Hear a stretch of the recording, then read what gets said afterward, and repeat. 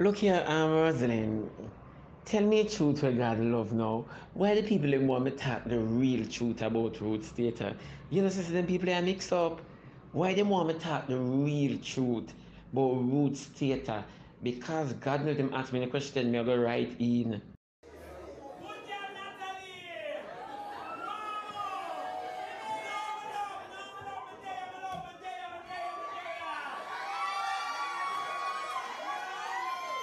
No, what a real good dance last night. I used to people who was my friend. My sister blows up snow, everybody make it look like yeah, all of birth. Oh, girl. But come here, in a dance that chat, you know, back to back, get in that chat, you know. See, you put a strip. I never see it, girl, just strip real, but when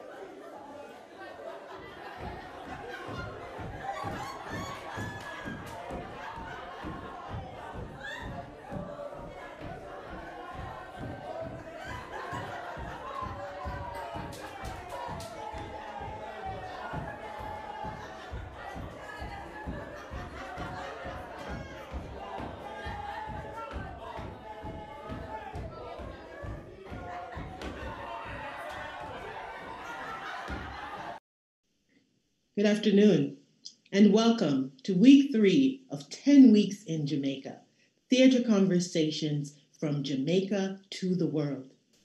I am Akiba Abaka, and I'm one of the co-founders and co-artistic director of Akiba Abaka Arts. We are an international theater production company that creates plays, concerts, and talks, as well as processes for making plays, concerts, and talks for the world stage.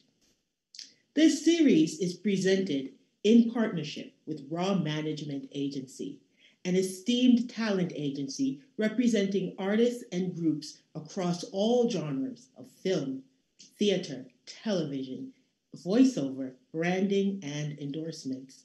We're very grateful to work in collaboration with Miss Nadine Rollins, Raw Management's Managing Director, and co-curator of 10 Weeks in Jamaica. 10 Weeks in Jamaica, Theater Conversations from Jamaica to the World, is a talk series very unique in its structure because it shares the behind-the-scenes stories of Jamaica's theater community with the global theater community, as well as the Jamaican and Caribbean communities in the diaspora. Each week, Jamaica's leading theater pioneers and practitioners narrate their histories and memories of the Jamaican stage, as well as offer their visions for the future development of theater in Jamaica in this 21st century. The series is made possible by our sponsors and publisher, HowlRound.com, a free and open platform for theater makers worldwide that amplifies progressive, disruptive ideas about the art form of theater and facilitates connections between diverse theater practitioners. 10 Weeks in Jamaica is also sponsored by the Martin E. Segal Theater Center at the City University of New York in Manhattan. The Segal Center is a home to theater artists, scholars, students, performers, arts managers, and local and international performance communities. Out of many, we are one is the motto of the Jamaican people, and Jamaica's theater legacy dates back to the 15th century or 1400s and represents a diverse collection of stories about the people and cultures that have lived on the island for over 400 years. We started the conversations on November 1st talking about the Jamaica's iconic Ward Theater with special guests Oliver Samuels, Brian Heap, and Enola Williams, producer of Kingston on the Edge Arts Festival. Last week's conversation was also dedicated to a Jamaican icon, an iconic theater, the Little Theater Movement and the pantomime, and the legendary Miss Louise Bennett. In this conversation, we were joined by Anya Gludon, as well as Miss Faye Ellington and Dr. Deborah Hickling Gordon. For today's conversation, we venture down the road of the highly popular, commercially dominant genre of Jamaican Roots Theatre. Now, Wycliffe Bennett and Hazel Bennett, I'm going to hold up this amazing book that every human should have in their library, in their collection. So just check it out. Make sure you check it out. Wycliffe Bennett and Hazel Bennett, authors of the book, The Jamaican Theatre, Highlights of the Performing Arts in the 20th Century, compares Roots Theatre to the pre-dramatic ceremonies of ancient Greece by stating, some of these ceremonies also provided opportunity for considerable byplay and mockery between participants and spectators.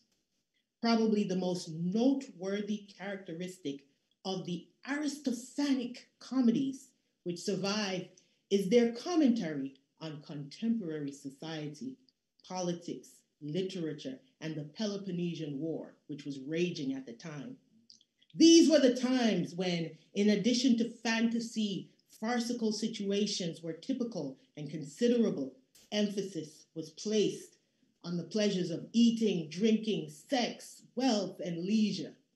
Coupled with the comic elements were some of the most beautiful lyrics and some of the most obscene passages in Greek literature. These plays and their reception are not far removed from what is experienced today by those who attend the Jamaican Roots or comedic play. Now, last week we heard from Miss Faye Ellington. She called out the names of some of the pioneers of Jamaican Roots Theatre: Ed Bim Lewis, Harold Holness, Ralph Holness, the producer who is credited with naming the genre Roots Theatre, and playwright Paul Beal, author of over 50 Roots plays, among them the classic Under Me Nose and Obia Wedding. I remember those two plays. Today we are joined by an esteemed panel of three of Jamaica's most popular thespians and stalwarts of the Roots Theatre stage. Our first guest is Mr. Valier Maffei Johnson. He started his career in theater as a student at St. Andrew Technical High School when he gained a role in the Jamaican hit classic movie, The Harder They Come. You may remember him, he's the guy pushing the push cart next to Jimmy Cliff. He launched his commercial theater career in productions by Ed Wallace Productions, the Pantomime, the Jamaican Pantomime, the National Theatre Trust, Basil Dawkins Production, and Center Stage Theatre, to critical acclaim in productions such as Tantaloo, Trash, Room for Rent, Stepfather, Toy Boy, Pinocchio, Children, Breadfruit Kingdom, and Strength of a Woman, among many others. He's also been a TV star with regular appearances on programs such as Oliver at Large, Claffy and Sarge in Charge, and the very, very popular, legendary Lime Tree Lane, gathering nicknames from each program as he goes. The nickname has stuck with him throughout his career is Claffy. Well, a lot of us kind of remember him as Maffei from that scene, Give Generously. Welcome, Valier. Hi, how are you doing? Doing very well. I'd like to introduce our next guest, Miss Maylin Lowe. Miss Lowe was born in Kingston, Jamaica, and began ballet at age 4 years old and trained for over 12 years with the Norma Spence and Rowe Ballet Company. She transitioned into musical theater as a teenager in productions such as Cats and Aladdin with the Jamaica Musical Theater Company and the Little People Company. She studied acting and completed the summer program at AADA in New York, and then went on to Emerson College in Boston, Mass. So she is an Emersonian, like many of the producers of this series.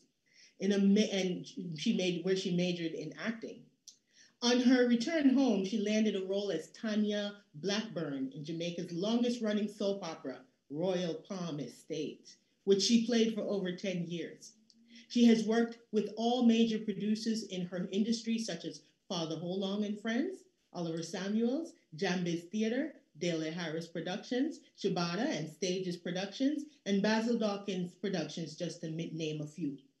In 2010, Miss Lowe won Best Actress at the ITI Actor Boy Awards in Jamaica for her role as Annie Palmer in The White Witch of Rose Hall. Her latest role was with Basil Dawkins, Pressure Drop at the Little Theatre. Welcome, Maylin. Hello, so nice to be here. Thank you. Nice to have you, fellow Emersonian. Our next guest is Keith Shabada Ramsey, a Jamaican actor and comedian best known for his appearances in Roots plays. He is often referred to as simply Shabada, a nickname given to him by his father. In 2006, he entered his first season of CVM TV, later Television of Jamaica, and he entered a competition in a comedian elimination show called Comedy Bus, where he placed third. From there, he was recruited by Stages Productions to appear in Roots plays such as Bashment Granny. In his career as an actor, Shabada has done over 20 plays, including The Wedding Scammer, Crosses, Clash, Chicksta, Set Up, and Get Out. And of course, we must not forget, Shabada Comes to Town. Welcome, Keith, or should I say Shabada? Well, any name will use for me, honestly. All right. So listen, before we start, right, because we're all theater, and theater is nothing that speaks to the times. And as the Bennetts pointed out, the Roots Theatre, like the Greek theater, was a theater that commented on current events of our times. Currently, there's an incident that happened in Kingston recently with a young woman, Kaylin Dixie, if I get her name correct. And some statements were made by you in your character as Shiva, not so much in the man as Keith Ramsey, that were landing on some of your fans in a way that is a bit sensitive and hurtful at this time. Can you say something to that before we continue the program? Well, I just want to say that my statement was very clear. What I said about Caitlin, I must state that I do not condone violence against women. I don't do that. I want to make myself clear. What I said the other day, as it relates to Caitlin, I just want to make myself clear that my statement, I do not condone violence against women, period.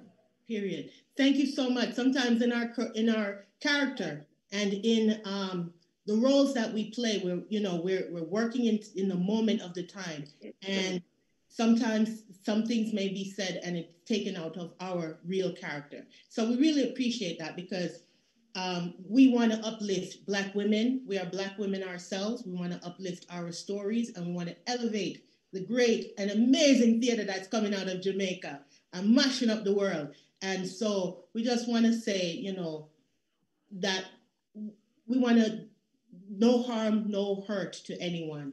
It was no harm, no hurt. No harm. With respect for all, and wishing Kaylin and her family a speedy recovery. A speedy recovery, with love to all. Okay? All right. So, Mr. Valier, I want to ask you a question, sir. You were making your way between the film world and the theater world when Roots Theatre entered the scene in 1970s. What was it like at that time? Was Roots Theatre a disruption of the North? No, it wasn't. Roots Theatre was always been there, It's always been there. It was just low-keyed, and it was like a community thing. Okay. It was always been a part of the Jamaican culture. Okay. Right? And we had now the major theater, the mainstream theater, that would present you with Shakespeare and you name it, Until in the 70s, when Jamaicans started to write Jamaican plays. Roots Theatre then become prominent because the Jamaican theater now started to adopt and started to take after the mainstream theater that was produced in all these foreign plays. But Roots Theatre stay Roots Theatre, right? And then the ordinary man on the street would gravitate to the Roots play. So they had a mass audience. They end up having a mass audience. So Roots Theatre is the theater for the ordinary man. The ordinary man. The ordinary man. Gentry, uptown, downtown, all around town, right. Every color of the town. I was surprised to know how much the uptown people, and you know what we mean by uptown in Jamaica. You know what we need? Uptown. Yes, uptown is uptown. Upper crust. Yeah, the upper crust. And a lot of them went and saw, because they were curious, and they wanted to know, what is this big thing about Obia wedding and under my nose? And they went downtown and saw it in the War Theatre. They went down there and look at the show. And a lot of them were surprised to see what was being done and why people enjoy it so much. Nice. We're going to talk a little bit more about what was being done and why it's so well enjoyed. I want to toss this one to Maylin. Now, Maylin, how does a classically trained ballet dancer, thespian, Shakespeare, what you are doing at the Roots Theatre, missus? What's going on? Talk to me. What are you doing in Roots Theatre? Akiba, how do you find your footing? Volaire is very right in that, it's Roots is kind of, it was looked down on. There's this class thing with Roots. And for me as an artist, I'm very interested in form and I'm very interested in genre. So I like all types of theater. And Roots Theater came into my face because of its popularity. I don't think it's something that started in the 70s, as Volaire says. Maybe it kind of got its footing and emerged. But people always wrote stories, always told stories, repeated myths. and their culture lived this way. It's like music. So it has its place. And for me, I just had to get involved to find out more about my culture firsthand, taste it, live it, experience it. And it was just thriving. I was lucky that I jumped in at a time that Shibata was really dominating the scene, and still. So it's wonderful. I think also on a political level, the world is going through a renaissance, a little revolution, and an awakening. And this goes back to even language and patois, and us realizing and accepting and using and practicing, and also practicing our native tongue, practicing the tongue of our mother, not the tongue of our conquerors. Exactly, very much so. And also being comfortable with it. And and Roots Theatre is it's a part of that. It's a part of our heritage, our culture, how we talk, how we behave, how we tell stories. And it's very important and very relevant and timely that you're doing this talk now on Roots, because of what's happening globally. If you feel me, yeah. Yeah, globally, cultures are trying to find themselves. People are fighting. People are fighting. And First Nations are. Go ahead, sorry. And quite right, oughtn't be silenced. And so I think, and Jamaica is very particular. Jamaica is not just West African culture and history. It's merged and mixed and wonderfully interesting. And we're just a brilliant, eloquent, warm, musical type of people, Caribbean people in general. And so I think we're very good at being able to communicate and comment, as you stated earlier, on the times. On the times, of course. I'm going to toss this to Mr. Shibata, Keith Shibata. Which one was you? This is the anyone. So I'm going to say. Use Chevy. Chevy. Yes, Chevy. Chevy. Yes, I'm going to talk like a member of the family. Chevy, here we go. So, Chevy. Yes, love. The Shibata factor is a term that Caribbean producers use to explain what happens at the box office when your name is on a ticket. In my experience, your work, you have created a classic representation of Roots Theatre with your approach to comedy and improvisation, as well as your crisp and precise performances, and a wit and a comedic timing that is on the level of athleticism. It's like you're the Usain Bolt of comedy, my brother. What drives you as an actor on the Roots stage? I mean, I must say to you that I'm thoroughly surprised as you, as anyone else. It is a shocker to say that. However, I mean, I didn't even know that I have this gift inside me. I don't even know what I'm doing. You understand? If I might say that, because it's in it, it wasn't a gift that I learned. You understand me? So when persons say to me that I am extremely good, I'm like, okay.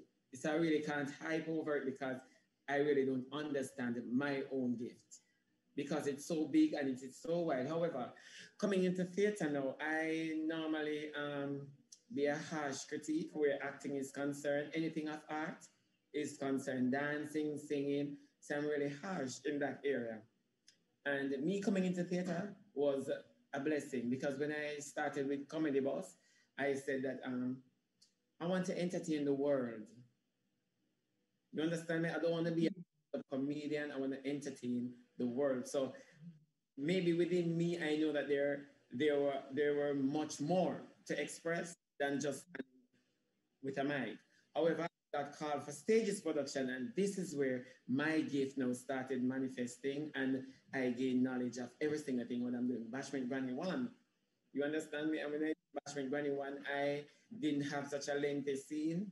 I didn't have much things to do in the show, but there and then I saw that the production needed help. And that's when I started creating characters and letting others know that you can create characters behind the scene without being on stage, without them being present. You understand me? You started to do the research, deeper research, character narratives to build out your small character on the stage. It was all physical. It wasn't anything taught or written. It was all physical. And we started with Bashment Granny 1, then we did Shabada Come to Town, and they wanted to challenge me. My own co-workers wanted to challenge me, so they said that I'm going to play 3 characters. And I did. And I'm saying to myself, why are they doing this? And then they asked me to do like Father Like Son, and I was not in the script at all for Father Like Son. So I said to the producer, okay, I will insert myself. And that's exactly what I did. Now, Get Out, which is one of my favorite, right behind Bashment Granny 1, Get Out. No, that's a parody on the horror film Get Out, right? Okay, all right, okay. Right.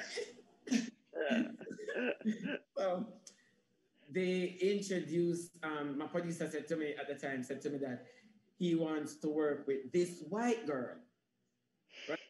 So you know me frightened for tourists. Yeah, understand? So you thought he was gonna cast a tourist. Right. Where were you gonna get a white girl in Jamaica, huh? I said, okay, I am on the North Coast. Yes, I'm at the biggest hotel, and these tourists, they are coming in. You understand? So I said, yeah. Let me work with Mailing. And then when Mailing came along, I said, okay, then how is it that she's going to understand my attitude, my style, my everything? But what I like about Mailing is the fact that we are best friends off stage, but on stage, the worst enemy ever. Beautiful. I mean, I enjoyed working with Mailing. So Mailing, I might never tell you this before, but let me use the opportunity. Mailing, you are a beautiful soul. I must say that. You and John Paul Manoa. Also, let me just connecting this characterization and character development and the professionalism that all 3 of you bring to the Roots stage, to the origin of Roots Theatre. Now, when you talk about professionalism, I come to understand that Roots Theatre take its roots from a thing called tea parties. And if an actor wasn't professional, there was a way that the audience dealt with those people. Valier, tell us about the tea party and how the producers used to make their money at the tea parties. The tea party was something like you know, in those days you never have light and running water, and people used to just live in them little house, 2-bedroom house, and have a big backyard and thing. And they call a tea party. They call it this party, this concert, as such. And people would write them on like a poem and them this and them song for sing and thing. And of course, they would come and perform. And while performing, they you have people bidding to keep them on stage or to take them off stage. That might, if they're not good, people will pay a penny and a halfpenny and a threepence, you understand, 6 pence to take them off stage. And then now, if they are really good, they would pay shilling and so to put them back on stage. I mean, it was a community thing, a real community thing. And I tell you, in those days, we used to have drops, coconut drops, and fritters and pudding. All of that was all the nice Jamaican dessert. Yeah, little Jamaican, what do you call it? Confectionery. Yes, would be there, and you would also have a cup of tea. You can get yourself a cup of tea or chocolate or coffee. You know, we have very good coffee in Jamaica. The best, right? Right. So it started from there where people was finding means and ways to entertain themselves. Mm-hmm. You understand? We never have TV, they never have radio. At least, I want to tell you, maybe in the 50s, 40s, 50s, we don't go back so long, still. But no, your baby face too young for the 40s, man. You're a 6 month old. People never have radio. You know? A radio, that's a strange thing to some people. When I'm hear radio, them stop and listen to it. Mm-hmm. You understand?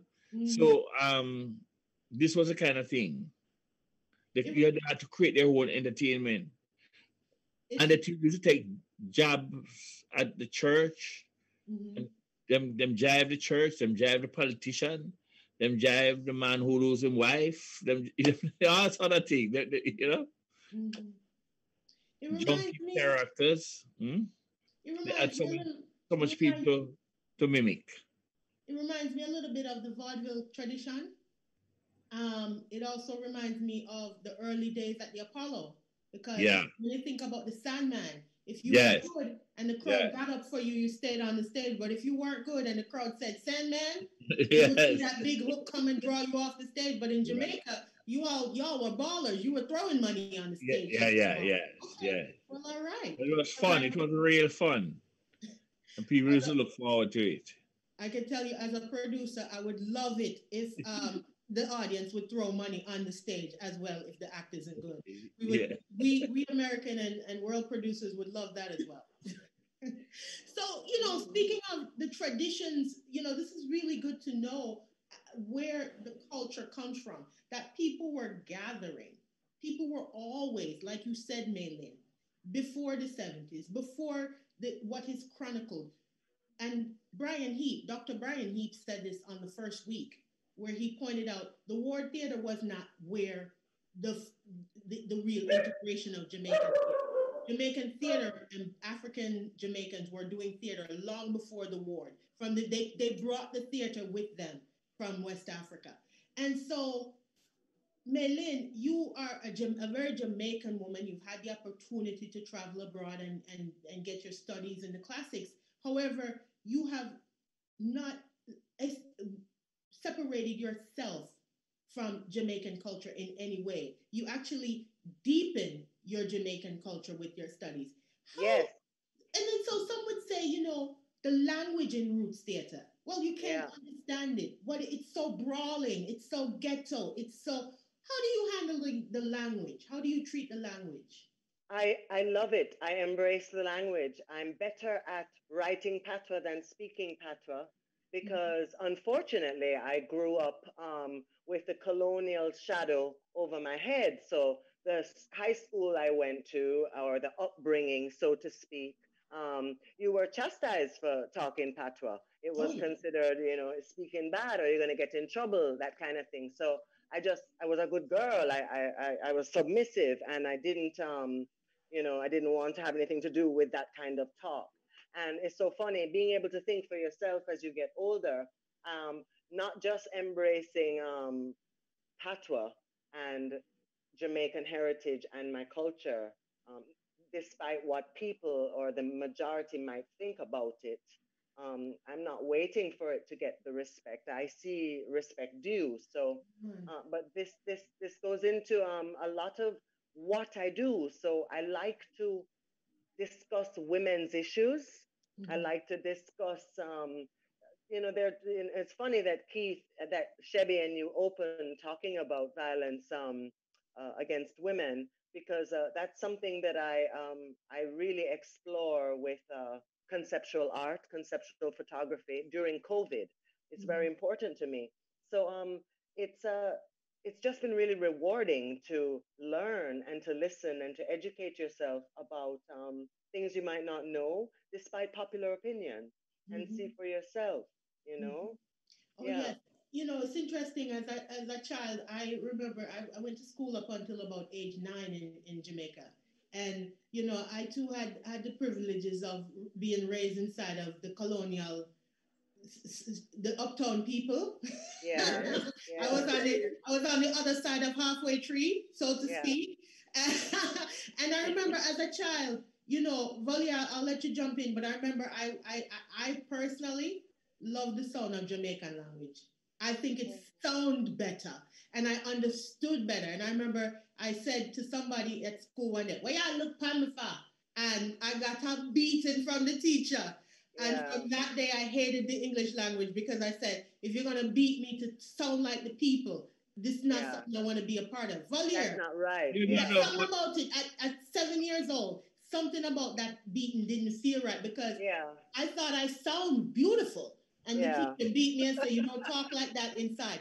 Right. Valier, talk to us about the language. What I was just adding to the conversation was that different parts of the country, Jamaica, speak different patois, Mm, different levels of patois. mm, If I take you to St. Elizabeth and make the let the people them down there talk to you. You need a translator. So St. Elizabeth is the southwest, southwestern Jamaica? Yeah. Yeah, all right. Mm-hmm. And the language there is difficult to understand. Although my parents are from, my father is from down there, so I understand them. You understand? Mm-hmm. But I can't even mimic them. Mm. I believe me. You There know, are people from different parts of Jamaica who speak. It take your time to unravel what they are saying. I once had the opportunity to go up to a compound. A compound is up in those hills. Yeah. Of St. Elizabeth. A compound. Am I saying it wrong, Lord? Me there foreign too long. Yeah. Compound. I had the privilege of going Lacovia. Yes, going up to Lacovia. Yes, I went up there to visit with the Maroons for their annual festival, and the sound is it has a rhythmic sound, but it also has elements. Jamaican language have, especially the Jamaican that they speak in that area. Yes, it has that. There's a beat, there's a movement, and there's this bang, bang, bang sound, right? And I remember, and you know, I remember thinking, this is language. This is not English. This is not a broken. This is a completely different language. That's true. With its own vocabulary, its own vowel sounds, its own syncopations, and that the language has survived for so long, thanks to places like dancehall music and roots theater, that the language has survived to the point where my little nieces and nephews who are born in the U.S. calling me, Auntie, can you get me a book because I want to learn Jamaican? And I say, you go sit down. That's how you learn Jamaican.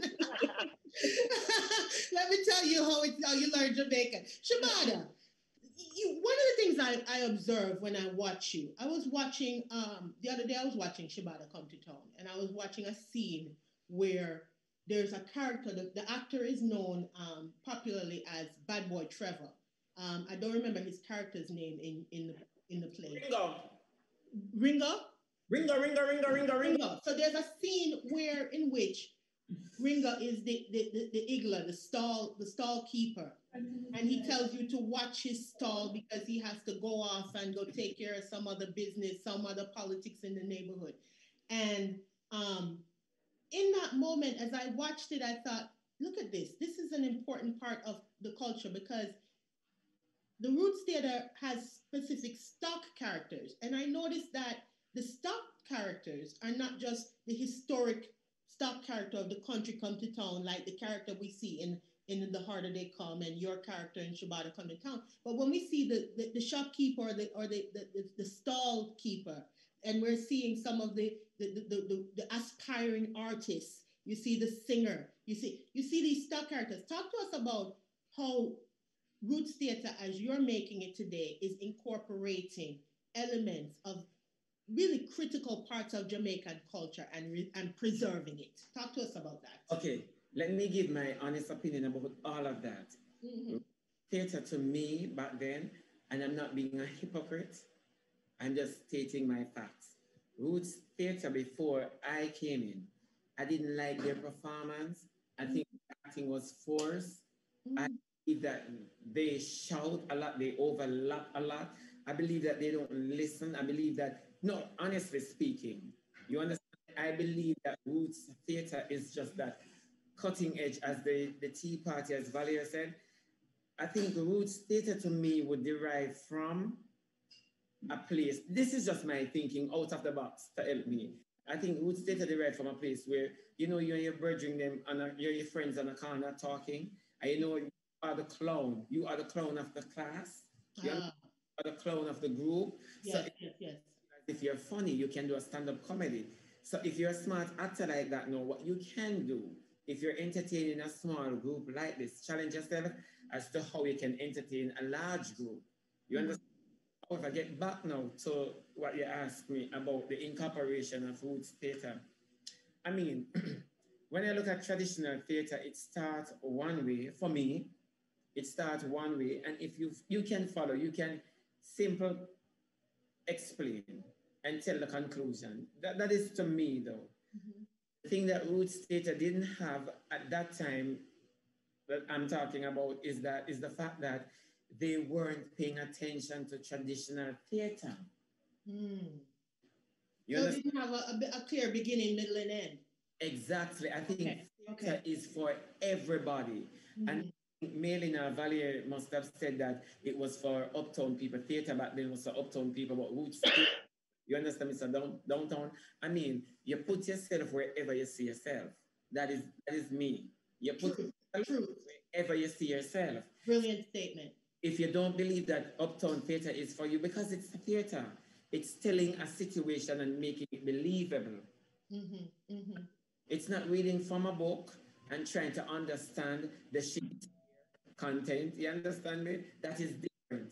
But when you're going on stage, and this is me where persons can't understand, and this is where I made my name, because no one in theatre has ever done what I did. What I did, I teach on stage, I direct on stage, I produce on stage, I write on stage, I do all the important stuff that should be done off stage, I do it on stage. And in the same breath, I seek out a character on stage with this character that I'm playing for another production. So there's no possible way as an actor you can ever be stuck in a box. And for such, when I work with male-in-law, honestly to God, up to today, persons ask me about Tanya. And that's your character from Get Out. No, that's Royal Palm. They know me as Tanya, yeah. That's Tanya out of I mean, she was so giving. She was so giving. She was willing to learn, and that piqued my interest. Do you understand? And I said, no, I love this girl. She wants everything that is there. You understand me? And when I worked with Melin came backstage one night, and Melin had some repenting to do, you know. But let me jump in here. Shabada, let me jump in here and just stick to this notion of you're getting where you see yourself. That's a brilliant statement. And I really appreciate that because I'm a producer. I'm a producer and I'm a director. And we're always looking at growing and welcoming our audiences. We're always looking at integrating our audiences. But history has shown across the world that theater can sometimes be just speaking to one group of people. Now, Valier, speaking on this getting where you see yourself, when you started as an actor in the classical Jamaican theater and in film, and then as a Jamaican person, right? Growing up in Kingston, growing up, with relatives in the countryside, where did you fit in? Where do you see yourself? And where do your most memorable character for me is definitely the priest in Oliver's Give Generously. Yeah. Where is your fitting, and as an actor, how do you try to meld all of those worlds together? Because Roots is not for everybody. It's not. But for those who it is, there's nothing like it. Tell us about that. No, let me tell you now. You see, when I went into theater in Jamaica, I did the first show was skits written by Trevor Rowan. Yes, Trevor Rowan, Smile Orange. Yes. Yeah, it was just skits. It was here's a name for it in theater, right? Yeah, skits. Yeah, and so I had within a short period of time, you have to change from one character to the other to another character and I thought it was just funny to do things like that. But then I went to Lloyd Record that was doing West Indian plays, which I thought was very cultural. It was very cultural stuff, like The Rose Slip in the Beautiful Caribbean, Pillars in the Mud. Those plays are very cultural to Caribbean people, right? The work of D.S. Naipaul, the work of Derek Walcott. Walcott, yeah. Yes. You think of Moon on Monkey Mountain. Yes. Continue. And then now we go into commercial theater. That Edward is commercialized theater like it was going to a movie on a Wednesday evening, Wednesday, Thursday, Friday, Saturday. We had like 6 or 7 shows a week. And it was really commercial theater. And it was all about, love and marriage, sex, that kind of thing. As a matter of fact, there's the show named Love and Marriage, Sex, The Good Doctor, you name it. And we used to translate shows from American scripts, translate it in Jamaica, like Murder at the Howard Johnson, Jamaicanize it. Oliver and myself, and Grace McGee, we played it. So it was, so I had the cultural experience, and then I had the commercial experience with commercial theater. That is the time when the Roots Theatre take off also in Jamaica. And I always wondered what it would be like to work in a Roots Theatre. Because at the time, it was slightly disorganized on stage. They were disorganized. I mean, you see the first half of the show. Not slightly, earlier, it was. It's true. It was disorganized, right? So we kind of want to do it and don't want to do it because of the thing. But when I went and worked with Shabada now and with Roots stages, it was then now I realized that they were trying to keep the thing as a storyline. I care what we did to it. We keep the storyline and the essence of the story. So it became more attractive. Exactly. So you had playwright Paul Beal. Yeah, Paul was like that. The works for 4 stages, and also is the author of Under Me Nose. And I reference Under Me Nose for those who don't know. This one is one of the classic Jamaican comedies, and it's actually about a very overbearing father by the name of Aloysius, and he kind of takes on the character of many Jamaican fathers who work very, very hard to send their children to school, and their daughters are their prize, and their daughters are their whole world. They actually have more hope in their daughters than they do in their sons. There are many Jamaican fathers like that. I know many of them personally. And Aloysius, he's overbearing. He's very cheap, and he is doing everything to make sure that the little boys in the neighborhood don't come and distract his daughter, because she's going to UE, she's going on in life. And what happens is, because of the way he is, all the boys in the neighborhood get together to figure out ways to fool him and to take away and to pursue and persuade his daughter. And when you look at a play like that, and you look at the social commentary, you may laugh at the top, but when I've watched Under Me Nose now so many times. When I was a young child, I wasn't allowed to watch it, and then I became a woman and I was able to watch it. And I look at it and I say, you're laughing, but there's so much truth, because number one, fathers, Black fathers, Jamaican fathers are not put out as protectors, as being there, as constant patriarchs of their family. There's a negative stereotype around Black men in general as fathers.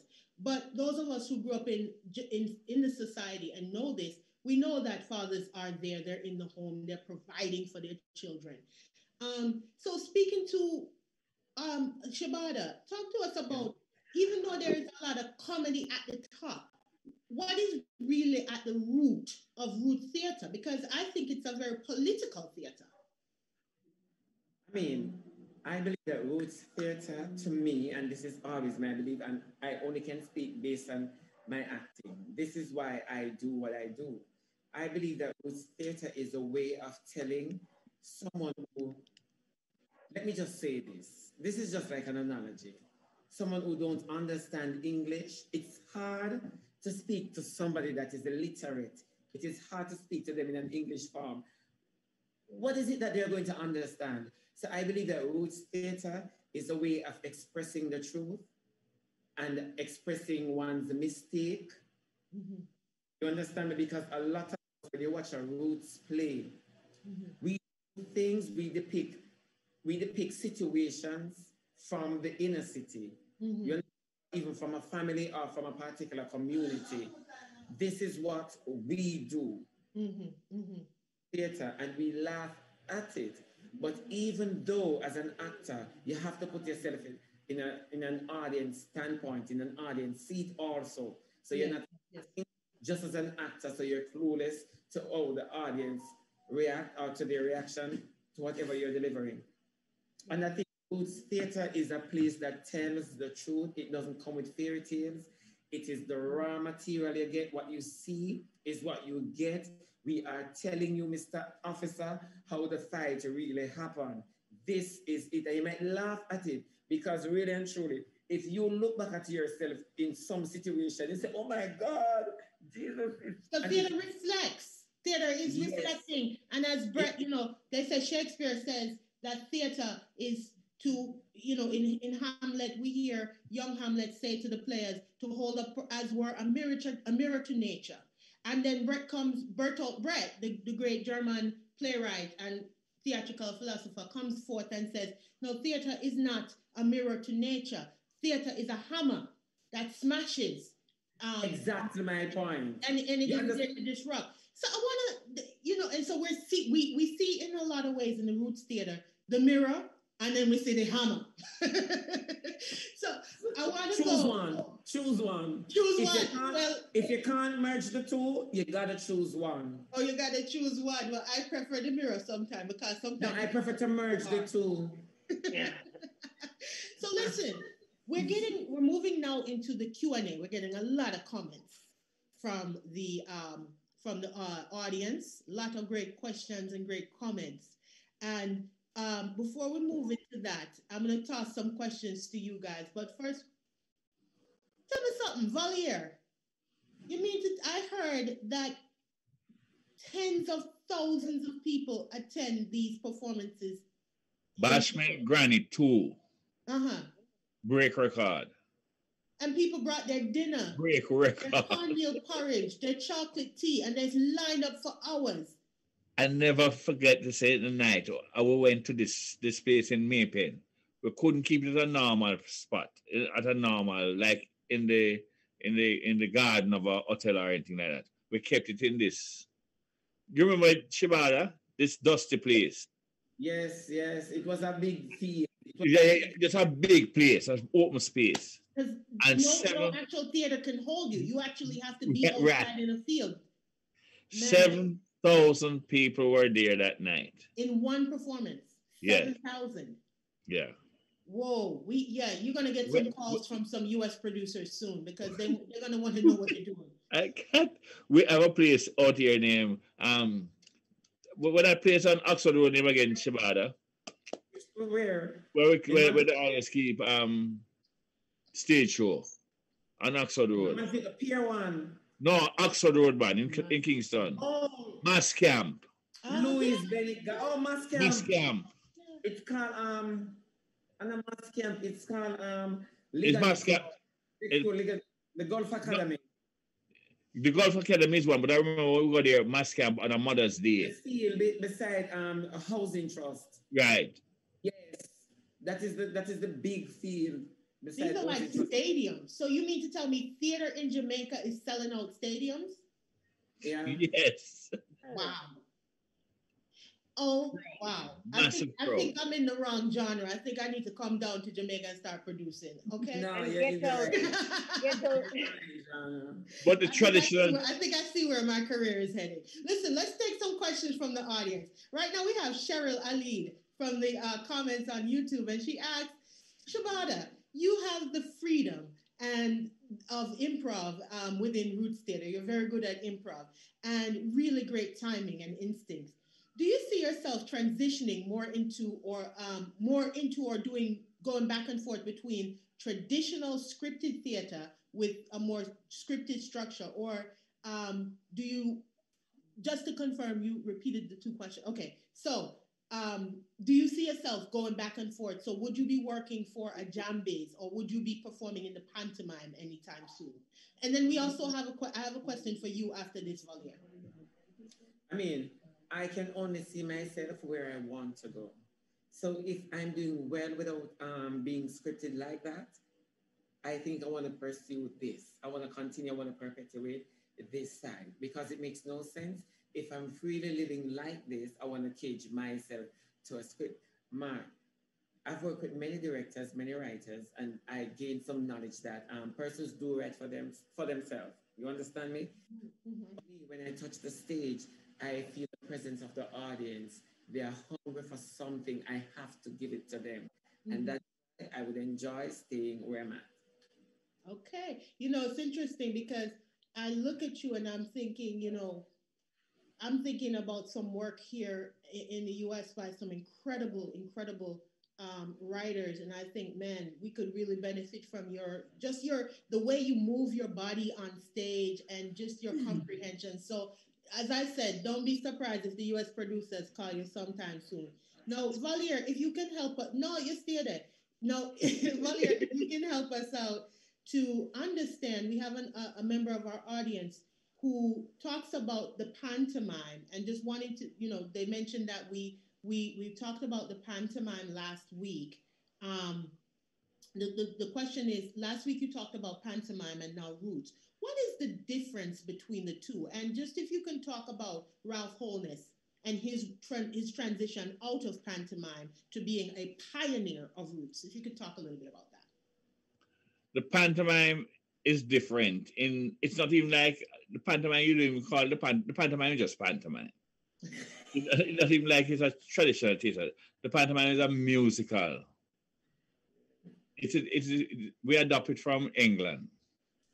Where every Vaudevillian, yes, right? every Christmas in England, at every theater, there's a pantomime, right? Good. So it's really a musical with commentary, social commentary, and singing, a lot of singing, right? Singing and dancing to tell parts of the story. So that's what pantomime is about. Okay. Ralph came off the Bim and Bam era, out of the Bim and Bam. And they were a comedy duo, right? And Clover. Okay. And thing. Kind of like Laurel and Handy. For those of you who are scholars of vaudeville and American comedy era, kind of that kind of Laurel and Handy slash. Yes. Yes. And then what Ralph did was, I think it was Bim wrote a script. I can't remember the name of the script. And Ralph took it and produced it. But Ralph was a clever producer. Very clever. Ralph is the only person I see in Jamaica as a producer who put out 2 full-page ad, center spread ad in the Gleaner.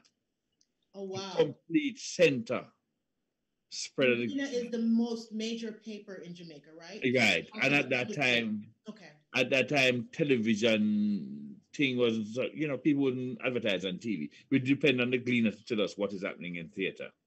People used to read the commentary about theater in the Gleaner. And Ralph have 2 full-page ad in it. You understand? He was going to be seen. And I tell you something, that man draw a crowd. Wow. I don't know who get the crowd him inside the poor white theater, but in full the theater, so they were crowd outside the theater till they break the glass door at the front. They used to have to do 4 shows a day, and the Ward Theater at the time yes, had over 800 seats. Especially if it's a holiday, like a Boxing Day. Boxing Day, the day after Christmas, for yes, those who are not in the Commonwealth. Yeah, sorry. Or New Year's Eve Day. Yes. Or Easter Monday. Wow. Carl O'Brien, who's in New York City, he is a resident of New York, and Carl is letting us know that the Roots plays sell out New York as well. It's awesome to see the response. He notes that even people who don't understand what you all are saying, they don't understand the words, but they feel the energy from the performers. And I'm really, thank you, Carl, for that comment, because when we met earlier, Maylin, you talked about that, especially Maylin, you're a dancer. So you have what's called kinesthetic intelligence, meaning reading through the girl. Okay. Yeah. She has what's called kinesthetic intelligence, which means any movement in a space. It's learning through movement, learning through the body, learning through your sensations. Yeah. So as an actor trained in ballet to stand, upright, what do you do when the audience is cackling and talking to you. How do you respond? Well, listen, you know, Shebby was the best tutor because Shebby actually method trained me on how to stand up, how to do a dem gal stand up, how to what we Them call gal, those bandy girls. leg, right? Okay. How to relax the Vocabulary. body, the whole body language of the persona. He took me into Franklin Town ghetto many times to experience chicken back in a bag. Like, you remember Yeah. these things, Shebby? Like, all kind of things. Like, for me to live Come it, on. to really grow. And, you know, I wanted to add as well that as someone who's really been, you know, doing mainstream commercial theater in working with Shibata, I don't think he even is able to articulate or really understands what he has done for Roots. Now, Volaire mentioned that Roots, you know, pantomime is musical, song and dance, telling a story, sort of commedia dell'arte. And I think Shibata and writers like Paul Beal, what they have done is they've taken these stereotypical archetypes of good and bad, like you'll still have a villain and so on, but it's such a modern form. I can only compare it to some writers like UNESCO. Ah, Um, yes. and why I introduced that is because with Shibata, Right, rhinoceros. You think about the absurdity of exactly, rhinoceros yes, by but UNESCO. not Yes, just the yes, absurdity, Akiba, yes. also the human quality. There is no good and bad. So I'll be playing a character in the ghetto who is good, but I have bad ways. But I might be the hero, but I also was a little bit of an antagonist. So it's introduced, this is a very modern form of theater. So he's taken these archetypes, and they're there in the script, you know. But the brilliance of the actor, what I'm saying is they've given it a human quality where when you sit down and you watch the play, you see yourself because no one is completely good or completely bad, are they? Or the villain has their story too. So it's remarkable. I don't even think he realizes what he has done with Roots because Roots, to me, Roots back in the day was, you know, passive, very passive. As much as you sing in Carry Me Aki Girl Instead Market, it was very passive. It was not as aggressive. It was not as quick. It was not as sharp. And Shibata has really set a standard there, I think. Interesting. So Yeah. he pokes and he prods. I'm going to take share a statement from another audience member, Philip Clark, just in line with what you're saying here, Maylin. He points out that Roots Theatre started out as yard theater, which is the theater of realism, like you point out with UNESCO's work and Ibsen and all of those European and Eastern European writers. It really celebrates the survival of the common man, forced to live in challenging conditions. Trevor Rohn and Errol John. In 2 weeks, we're going to be speaking to playwrights. We're going to start our playwrights series in the talk, right? And we're going to talk, the question is a statement that George Bernard Shaw visits Jamaica. He visits Kingston in 1911. Lord Irma, 2011. Shaw visits Jamaica in 1911, and he makes a statement of the fact that the theater that he was seeing was not representing it was not Jamaican theater because the Jamaican people, the working class Jamaican people, their story wasn't on the stage. So what Shaw was saying is until you have that story, you don't have a theater.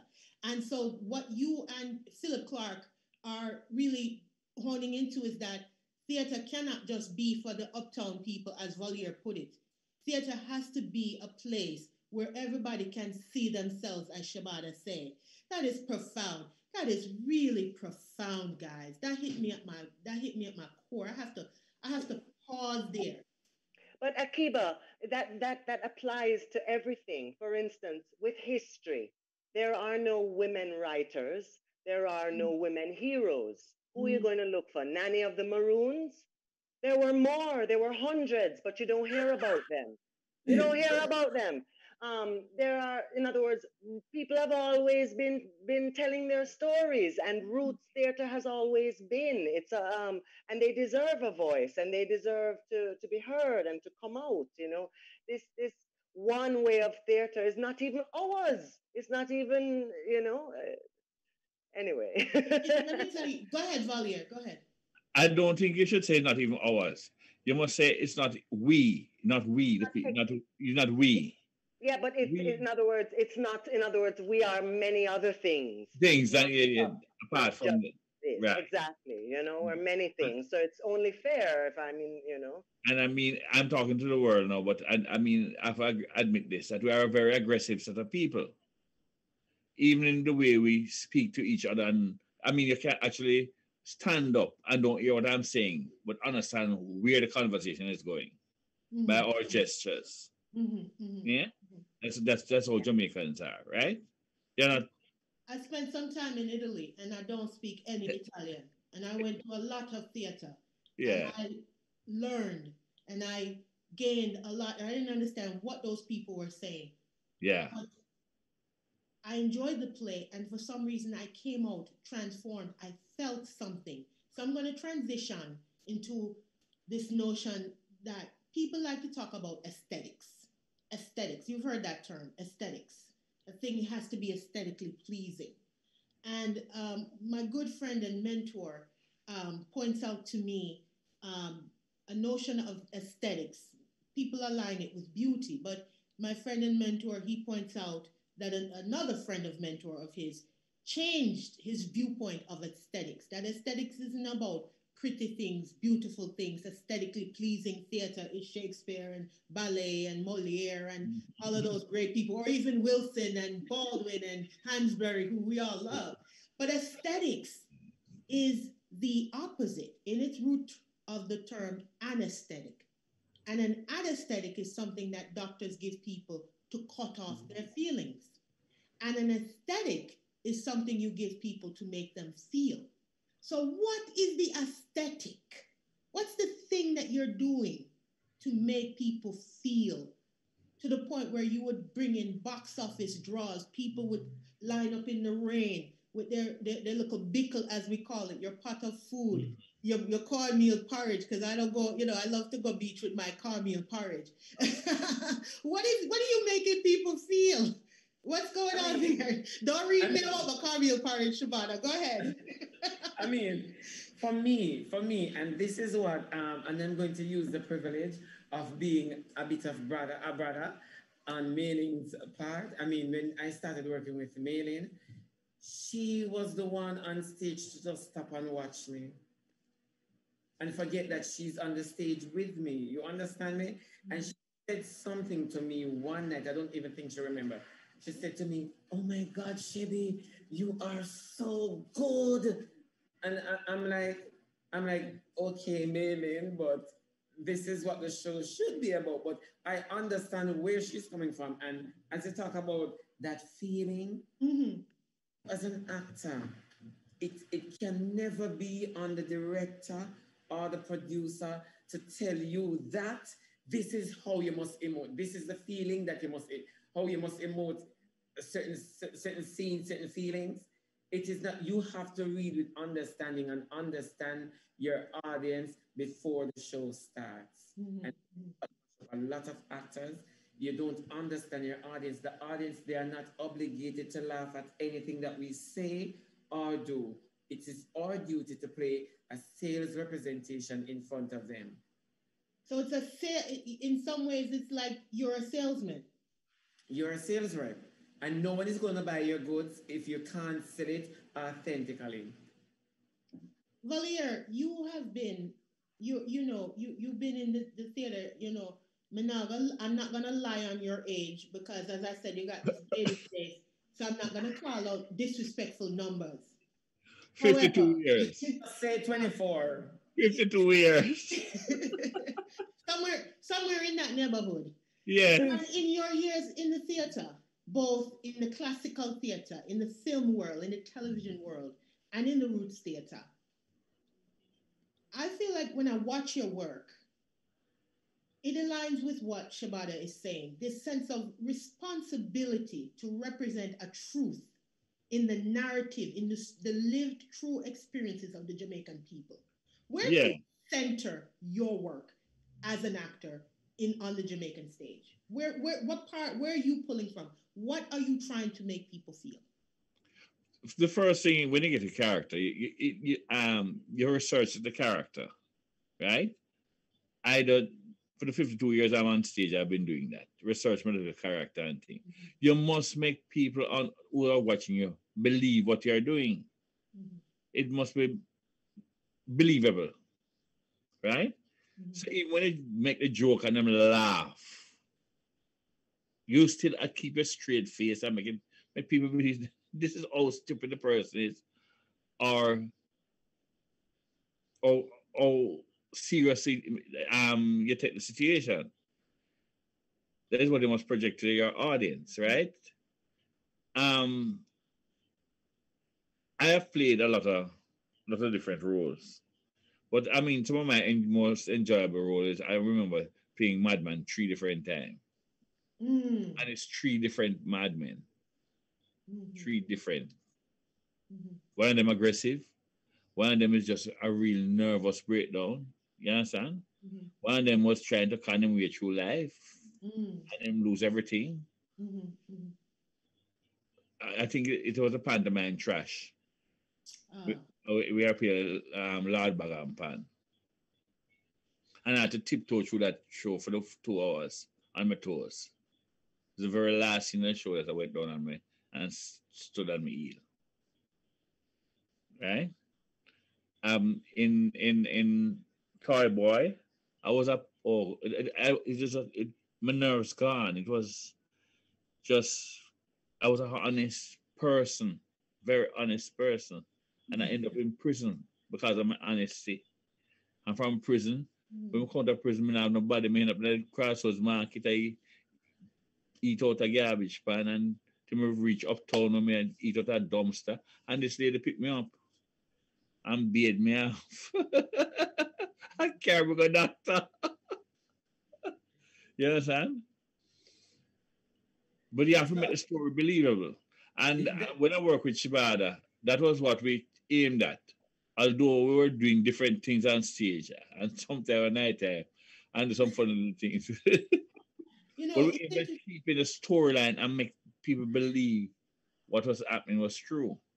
You know, in the moment that you were telling that story of your character in Toy Boy, you made me feel, you see, because the truth is, I talk about poverty, I talk about mental health as conditions, not characteristics, right? They're not even things you can inherit poverty, yes. You can inherit some challenges with your mental health, yes. But they're conditions that we can move in and out of. When you tell that story of that character, you know, having had a hard fall, then end up homeless on the streets, and all of what come with homelessness, hunger, not being able to take care of your daily custodial needs, to shower yourself, to toilet yourself properly, all of these things. And when we see this character on stage, when we see him now on stage at the Little Theatre, at the Ward Theatre, we see somebody we know, but we also see somebody we fear we can become. Yes. So that comedy allows us to look at that character that we don't look at, because we walk past the madman, the dirty madman, as we call them in Jamaica, the dirty homeless person. We walk past them every day and we don't look. Right. Yeah, we don't pay them any. Sometimes you might recognize them and say, what do I know that man? They used to teach. You know? Wow. Or they stayed with a secretary. And this is what happened to her. But I remember doing that play, Leonie and myself, Leonie Forbes. Leonie Forbes, yes, the great Leonie Forbes. Right. And I got Best Actor for the part. But I remember doing it in the night. And more than one occasion, people came out of the theater saying that they know somebody who the same thing happened to. Yeah. You understand? So you have to be able to play, make the character believable. And you know, the thing is, when they leave, they're talking. So the theater they see the aspects of their lives on the stage, even in the Roots Theatre. And Right. I mean, that's like you're going to see it more in the Roots Theatre because the Roots Theatre is going to be more deeply embedded in Jamaican everyday life than stories and narratives in brought to us from different parts of the world. Yeah. So that's very valuable. I just want to go quickly back into the comments, questions from the comments. We want to shout out to Mr. Glenn Campbell. Glenn Titus Campbell is in the audience. That's an honor to have you. We're actually going to be talking to Glenn next week about the business of Jamaican theater. And Glenn Campbell is an actor, comedian, extraordinaire, and also a serious businessman when it comes to theater, in the line of a Ralph Holness and the Paul Beals, you know, knowing how to pull the audience and how to manage it. So we're going to talk to Glenn. Glenn wanted to give all three of you, Valier and Shabada and Maylin, a shout out, and you know, you guys can watch the recording later, but he just wanted to send his love and camaraderie to you. We have a question from Chris Alid, who asks, for Maylin and Valier, are there any aspects of specific to Roots? Are there aspects of Roots theater that has helped you to hone your craft and or think about within the traditional theater space that you could benefit? So what are you taking from Roots theater back into your traditional Western European style of theater and playmaking? Listen, I I don't even know how to answer that question, because I know when I went over to Roots Theatre, and for a couple of years I worked with them, I gave a lot to them. I used to work with Mr. Beale. Mr. Beale was a nice person, you know, and Mr. Beale wrote some very good script, and he would sit down and trash out the script. Work it out. Yeah, with him. What would I take back to traditional theater? I don't think I take back anything to traditional theater, because I was spent so much years in it that I had nothing more to give to them. I had something more. I learned more going over to the Roots Theatre than what I had to give back to traditional theater. So in a lot of ways, Roots Theatre expanded you so much that you're not really looking to take anything back to tradition. No. Roots Theatre was fun, real fun when you're on stage. Believe me. There are nights when we run down Shabbat and we climb the sound box, them and all them things. Yes, it was fun, but the story, which we tried, you have to fight hard to keep the storyline together. Because the way the audience behave. So they're really roar, you know. Them not laugh, them roar. I mean, 10,000 people laughing or responding to you at 7,000 people. Yeah. 8,000 people at one time. It is a roar. Maylin, any aspects of the Roots style, the Roots genre that you bring with you when you are working? If I bring you and cast you as Lula in The Dutchman, what would you take from your work in Roots Theatre to give us Lula? Am I saying her name right? Lula in Amara Baraka's The Dutchman. What can you borrow if I were to cast you in that role from you know, to me, Roots Theatre was a real aggressive reiteration of fundamentals in theater, which is listening, not just listening on stage, but Shabada said it earlier, listening to your audience and feeling your audience. So it was a very sensory experience for me with Roots. Roots also has audience interaction, which is something that I'm not necessarily used to. So there was a time when somebody would all throw some garbage on stage if they vexed with you, you know. Like, these are things that happen during the show. And like, I look at Shebby and he look at me and we just know, continue, you know. And you actually have to incorporate it into your character. Don't be afraid or startled by it. So it's taught me constant awareness, and it's taught me aware of my audience on a sensory level, but really a lot about listening and timing. It's sort of like mainstream theater, but on a lot of amphetamine. So you have to be quick, you have to be sharp. It's taught me a lot that way.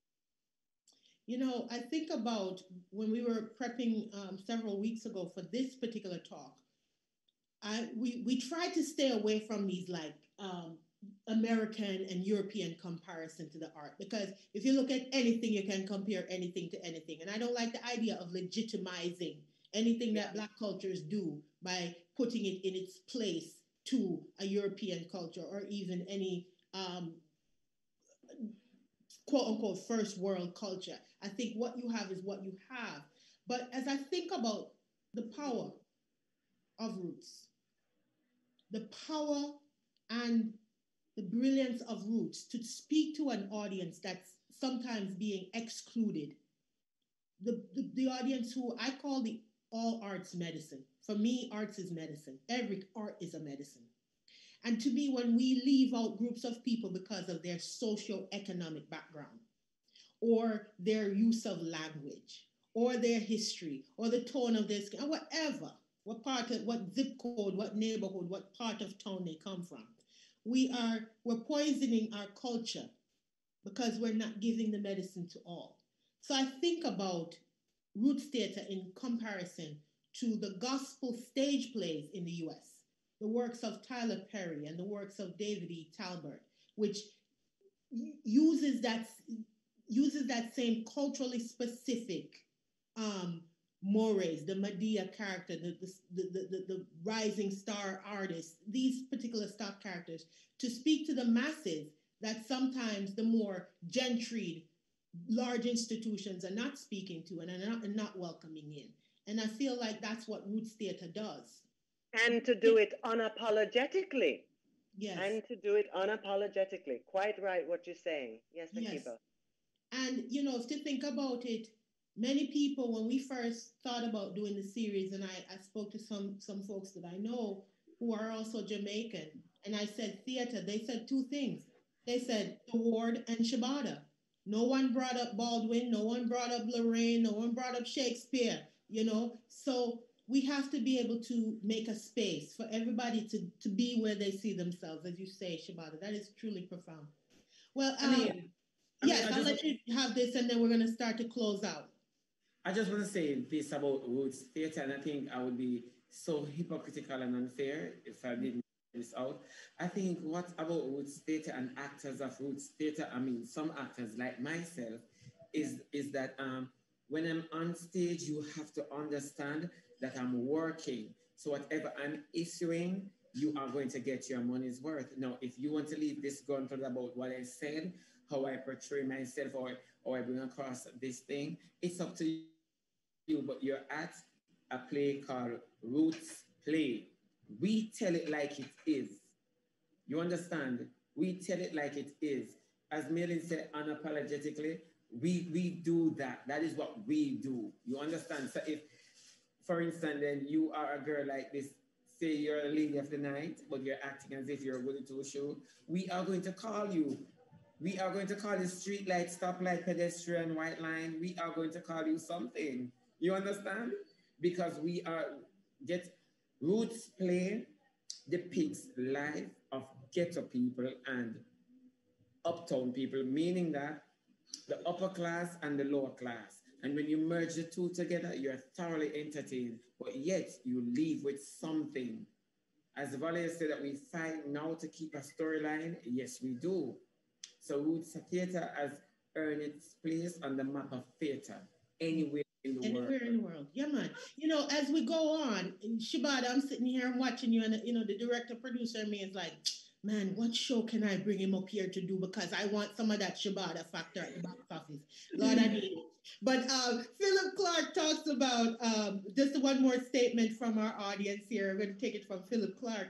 Philip Clark says, Shabada, I know that you say you may not learn anything from the traditional theater, but I believe that the crossover could widen your reach and strengthen your ability to execute. Would you try a crossover? So would you cross over into mainstream theater? Okay, Can I cast you in my production of Rhinoceros? let me say this quickly. I have done traditional theater. I have done that. You understand? Mm-hmm. And then, yes, I did pretty good, but when I check the levels, there wasn't anything there exactly that I would really want to take from it. If you understand what I mean, not disrespecting it or anything, not doing that. But you know, being as a child watching all of these traditional theater running, you understand me? How much more can you make it? How authentic can you make traditional theater? That is the reason why I can say that, because in traditional theater, as Malin can tell you and Valerie can tell you, is that you work based on blockings. Mm-hmm. You know, and staging principles. You have your mark, and there is no night that the audience can rail for you in a traditional theater, and you change your line. You have to be reviewed by that. You understand? There's no freedom, so to speak. Okay, so you need the freedom of improvisation. If I am going to express myself, if I'm going to express myself about the situation, I mean, I want to express myself the best way possible. I don't want to express myself through your eyes. I mean, you give the situation, ask me, how do I see it? You understand me? And if you can, as a director, if you can merge it with the actor, or if you can say, all right, then you're stronger. So let us try yours tonight. Okay.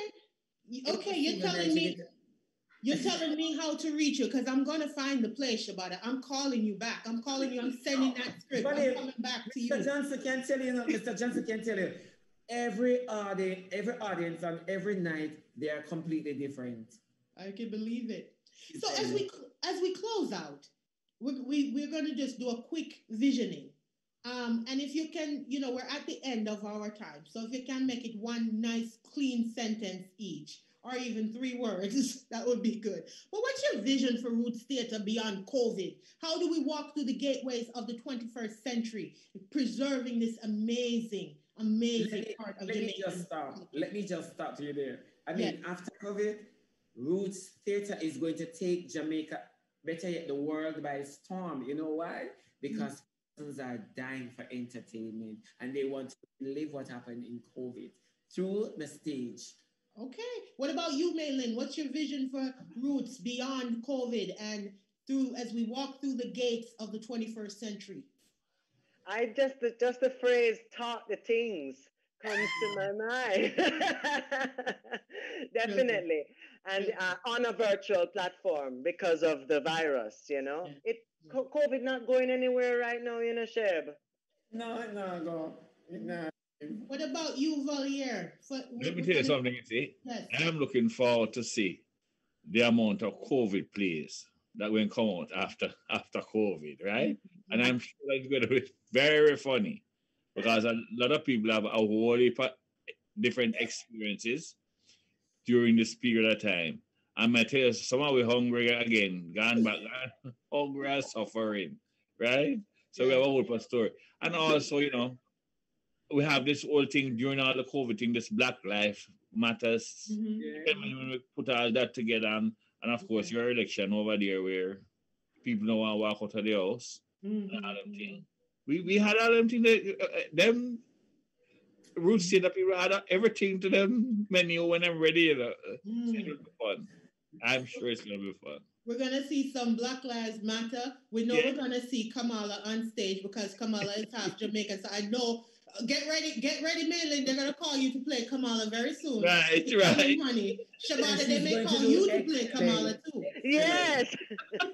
Listen, we're going to wrap up and take it home. We have, let's see, I do need to devise piece that allows tons of improv. The folks in the chat are saying, yes, Akiba, you got to find something for Shabada to do in Boston, and I will.